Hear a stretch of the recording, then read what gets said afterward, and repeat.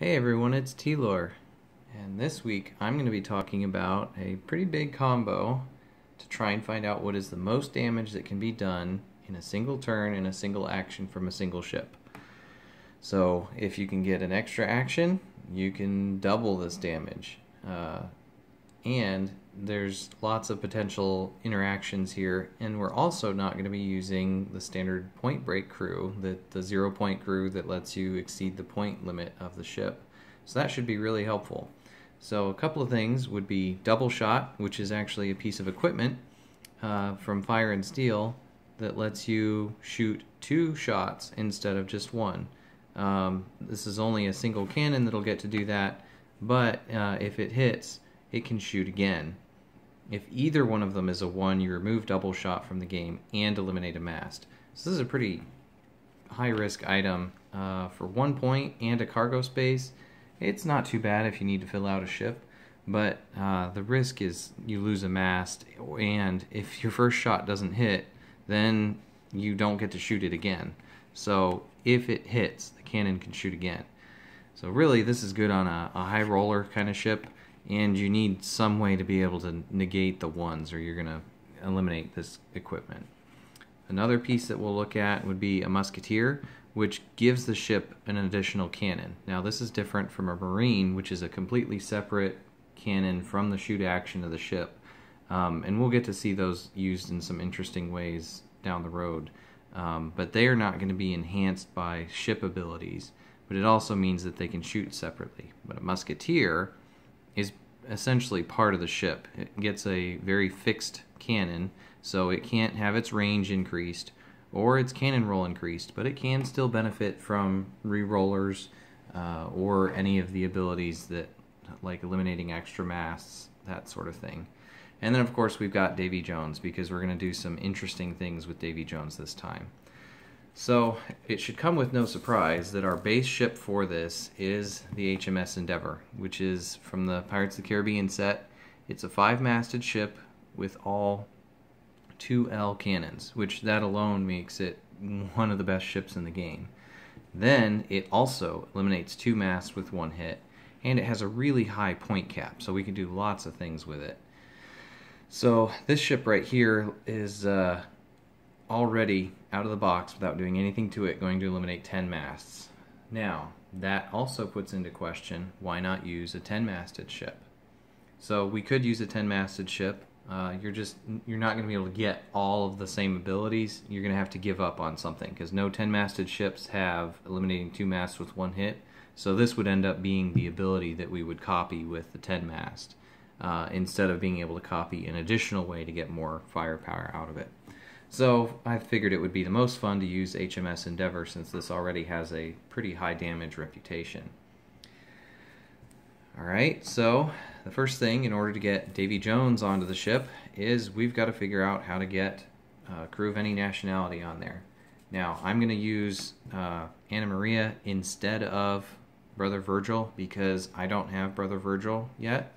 Now Anna Maria is pirate, Brother Virgil is British, so that would make this a legitimate combo.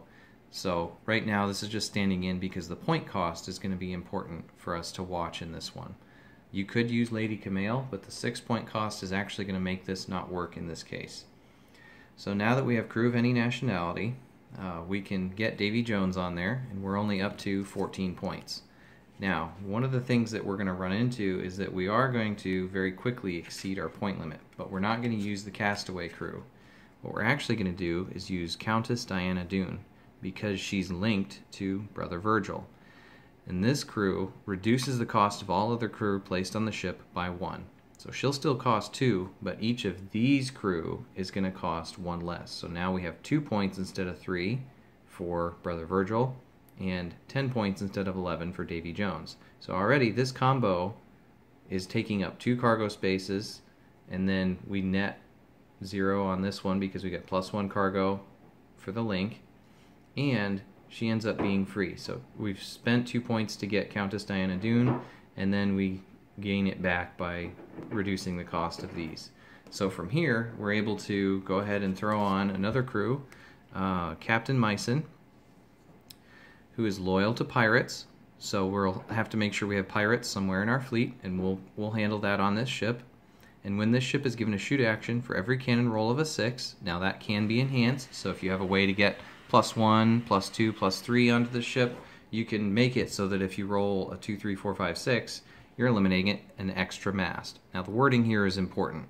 So we get 2 masts with 1 hit from HMS Endeavour, and then an additional mast when we roll, I call it a crit roll, crit hit. So for a 6, or if you have pluses, lower numbers than that, then you're going to be able to eliminate 3 masts with each hit. So if you roll 5 6s with this crew on there, you're now eliminating 15 masts, and that's just the start. So we haven't used Davy Jones with anything yet.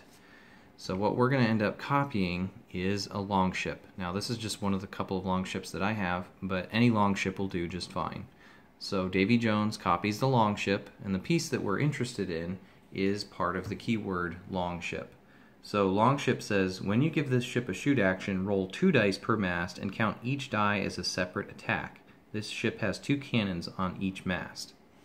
So now you're going to count each of these twice. So you have 10 cannons that you're shooting. Each of those 10 cannons eliminates 2 masts with 1 hit, and then eliminates an extra one on a 6. So now we're up to 10 times 3 is 30. So we've knocked out 30 masts with the Endeavour right out of the bat with this. Now we've only used up 4 cargo out of our 5 because we have +1 from the link between Countess Doone and Brother Virgil. So what else can we put on the ship? Well, we can load up a Musketeer. Now, this Musketeer won't get doubled because of Longship, but it will get double the damage because of HMS Endeavour, and of course Captain Mysion will also allow us to get an additional damage. Now you could sub in, if you wanted to, you could sub in the double shot. However, we're going to stick with the Musketeer in this case, and notice that we chose Pirate. So now we have a Pirate to meet our loyal Pirate requirement. One other thing is that we can also, early on in the game, we can copy this ability, which says, when this ship is docked at your home island, you can eliminate 1 treasure. It becomes a 3S cannon that can be eliminated only when this ship sinks. So we copy that ability with Davy Jones. We use it for a few turns. We're only going to assume that we use it once, just for the sake of brevity. And then you now have additional cannons on that ship. Now there is a crew that also allows you to do that, so you could bring that crew on board, generate some cannons, and then offload that crew to get back under your cargo limit. However you choose to do it, we end up with an additional cannon from this treasure to cannon ability. So we've got 1, 2, 3, 4, 5 crew on there, and if we really want to, we can even throw on First Mate Ismail, who will let us get an additional crew space on there. And then that allows us to be able to throw on the double shot. So if we look at all of this, we have 1, 2, 3, 4, 5, 6, 7 cargo spaces, and then we have 4 from the ship, 5 from the link, and 6 from First Mate Ismail. However, First Mate Ismail does not take up cargo space. So how are we on point limit? Well, if we remember, we were reducing each of these by 1, except for the double shot, because it's equipment, not crew. So 2 plus 10 is 12, plus 2 is 14, plus 2 is 16, plus 2 is 18, plus 2 is 20, plus 1 is 21. So this works perfectly. So there's several pieces here that if they're canceled, this all falls apart. But you can see pretty quickly that this only works because HMS Endeavour has 21 points. Otherwise, we would have to be sacrificing a few pieces of this to put Robinson on the ship and break the point limit. So, how many shots does that end up letting us use? Well, we're going to assume that we're not rolling poorly and we're rolling 6s.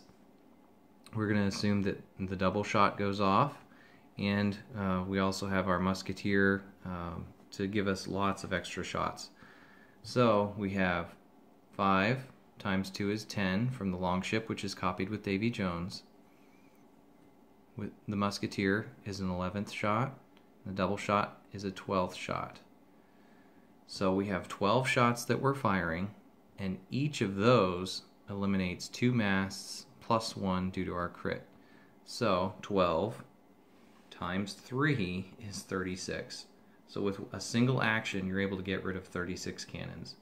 Now, if you throw more of these 3S cannons on there, those can add additional shots that we're able to double. So 36, 39, etc.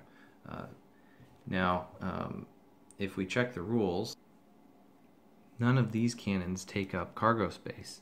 So we're able to essentially take as many treasures as we want, put them on the ship, and make them into cannons. In all practicality, this is not going to happen very much, and it'll be partway through the game before you start adding treasures on. But you can see 39 is what you can start the game out being able to eliminate, and as you bring treasures home, you can start stacking them onto the ship to get more. So that's quite a lot of damage. Is that really that practical? If you were to shoot at a 10-masted ship, you would be able to take out 3 full 10-masted ships and 9 masts of another one. So that's got to be a very high point limit game.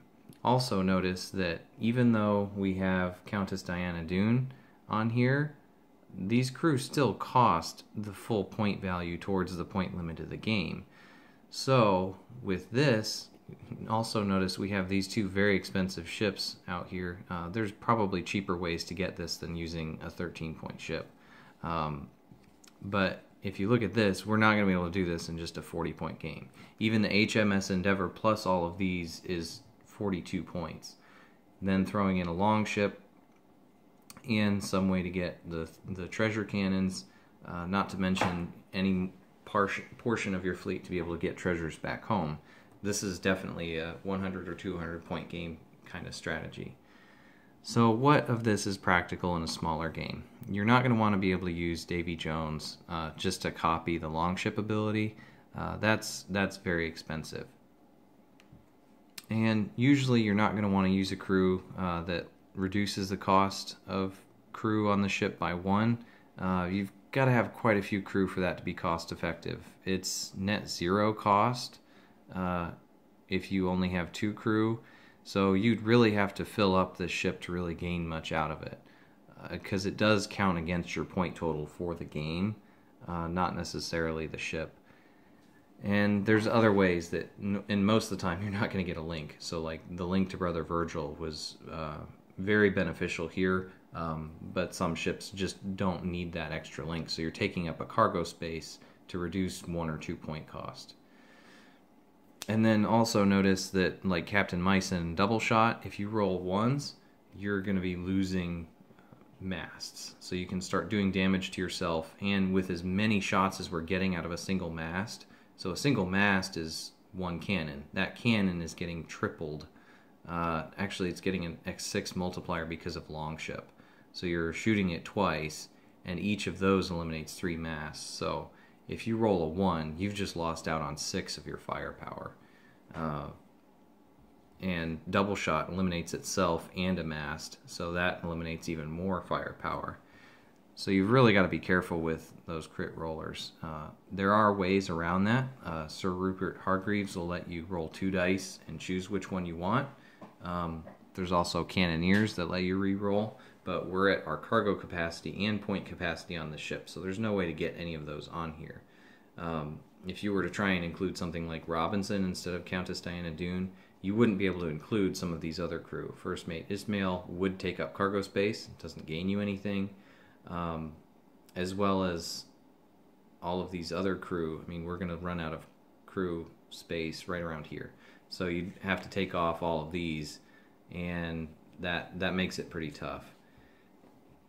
And then the last thing would be, there's not a lot of ships that eliminate 2 masts with 1 hit. And this alone is enough damage to really take out any ship in the game. So if you put +1 on this ship, and you roll higher than a 1 on all of those, you've just taken out any other 10-masted ship in the game. And that's just with one shoot action. If you donate an action to the ship or have a captain on there and are able to do damage that way, you can eliminate so much more. So this is really kind of an impractical strategy to cram this much damage multiplication on one ship. However, I do think that this crit roller is underutilized, especially since you can use +1 damage, +1 to your cannon rolls to be able to get this number lower. And you know, if you have a way to get around the 1 that eliminates a mast from the ship, such as cannons are not eliminated when masts are, that's a great way to be able to use this crew. Alright, well, that's all that I've got for the maximum damage. Remember, 39 damage from all of these crew combinations. We've used everything from Spanish Main, Pirates of the Caribbean, Frozen North. I think we've only skipped a couple of sets in being able to do this. So it's definitely not something you're going to be able to do very often. So for next time, we're going to be talking about an interesting combination, which is a sacrifice captain, although this one's not a captain, and doctors. And we're going to be able to exploit that to generate some extra actions in the game.